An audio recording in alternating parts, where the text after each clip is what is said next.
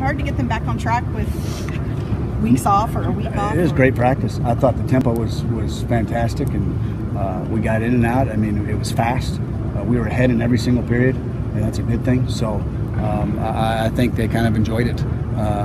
You know, they hadn't seen us in 2 weeks, so not a lot of butt chewings, and so they're ready for it. So they missed you. Yeah, absolutely they did. How do you balance giving the young guys work and getting ready for Georgia Tech?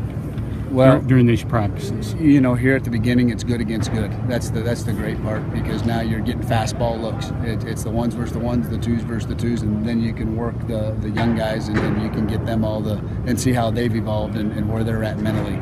Coach is really stressed that we're going to really put a lot on those red shirt guys. We are going to challenge them, and we're not going to just be base offense or base defense. We're going to throw everything at them and see who can do it and who can't, and who can get ready. So I think the fastball stuff's fine. I think if you get into Georgia Tech too quick, then it gets stale, and then you know what I mean. So I think Coach, he's already talked. He's been great about it, and he's talked to a lot of people, and he's got a great plan for us, and as we go forward.